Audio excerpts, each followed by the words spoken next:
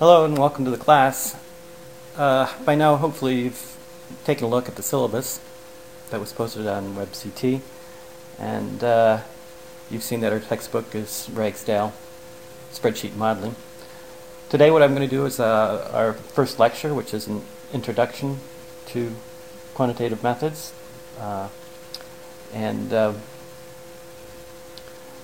what we're going to have posted here on Rever will be PowerPoint lectures like this one today. We'll also have some webcam lectures where I'm going to be writing on a sheet of paper and drawing graphs and stuff, and the webcam will pick that up and present it.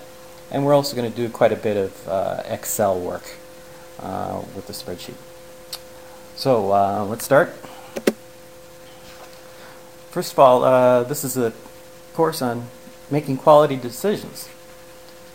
Well, what is a quality decision? Is it one where the outcome is always satisfactory or the best outcome? Not really. You know, life is sort of a crapshoot. Sometimes you'll make a decision, you'll do all the right things, go through all the steps, and it may not turn out to be the best.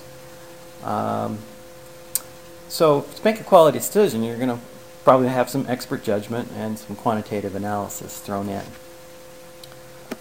The question is, how much weight should you put on your expert judgment and how much weight should you put on your quantitative analysis, where W1 and W2 are the weights that sum to 1, of course. And how do you become an expert anyway? Of course, you become an expert with experience, perhaps education. And of course the quantitative analysis, that's what this class is about. We're going to provide you a toolkit that you can use. So the question again, how much weight should you put on it? If you walk into, let's say, McDonald's and you're going to order lunch, are you going to use any quantitative analysis there? I suspect not, because no matter what you order, you're going to come out with that same feeling, as long as you stay within your budget. So when should you use quantitative tools? Well, you're probably going to use these tools when you have to make important decisions. Well, what makes decisions important? Well, if they involve a lot of money or lives. I've used this stuff in my personal life for trying to decide, you know, to buy a house or do certain things. So anyway, if it involves a lot of money or lives, it's an important decision and you might want to think about using a tool. If your situation is complex, you'll more likely use a tool. By complex, I mean that there are variables that some of them you control, some you don't control. And if there are many variables, one rule of thumb says that the human mind can balance 7 plus or minus 2 items in their mind at one time, so from 5 to 9 things, and balance those in a decision process. But you know, many decision situations are going to have hundreds of variables, and there's no way that you could balance that many things and figure out a good solution.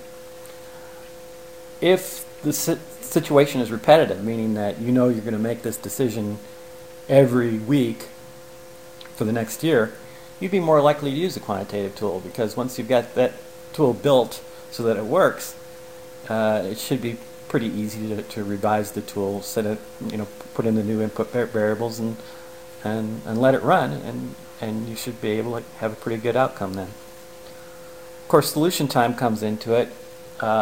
If it's going to take you a couple days to figure out a tool and you need a decision in 5 minutes, of course then it would be impossible to use a decision tool. So there's a trade-off. How much time should you spend modeling the situation versus what's the benefit of using that tool? There are some problems associated with quantitative analysis. One problem is there are going to be conflicting viewpoints within your organization.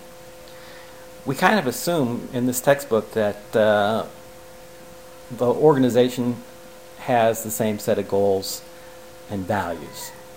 That's not true. You know, most organizations, people have their hidden agendas and their pet projects, and they want to go their own way for whatever reason. Well, there are some tools, game theory, for example, deals with conflict, and there are some negotiation tools that are being developed now and group decision-making tools that assume conflict.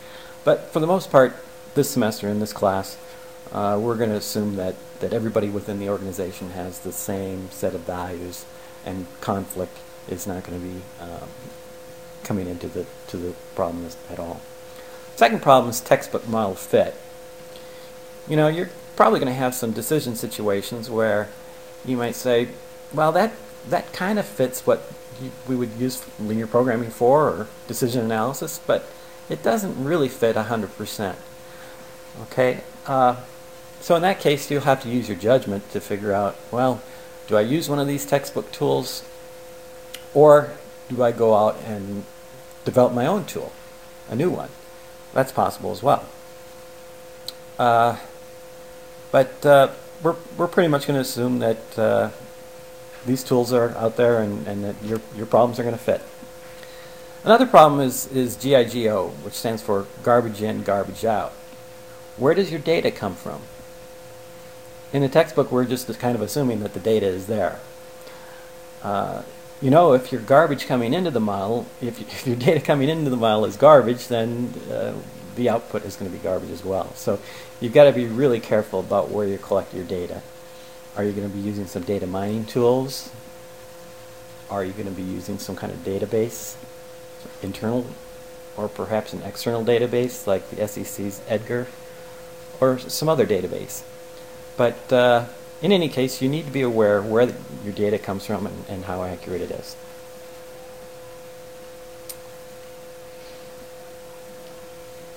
The other thing is whether your decisions are strategic or tactical.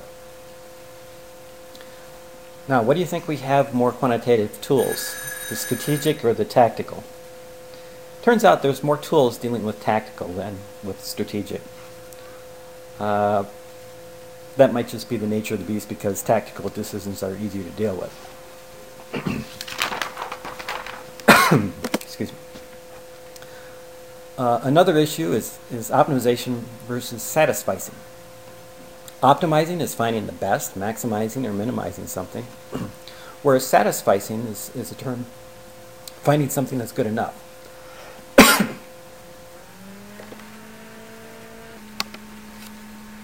Now, to optimize, we use optimization algorithms, and to satisfice, to find something good enough, we use heuristics. Heuristics are rules of thumb.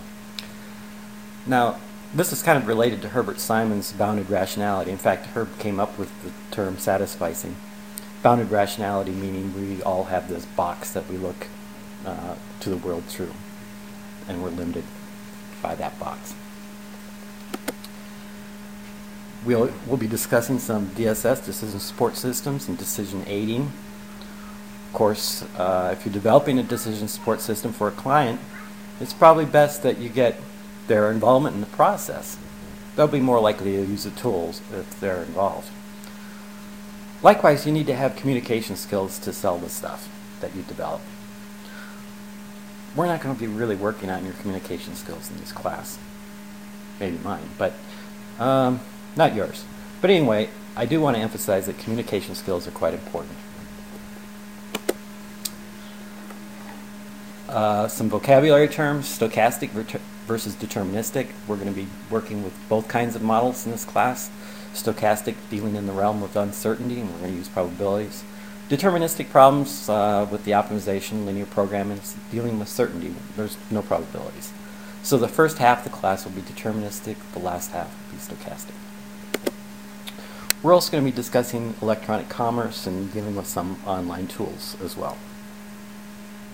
So that's it. That's the introduction. Next lecture will be on linear programming, and we'll go through an example problem of tables and chairs. Talk to you then.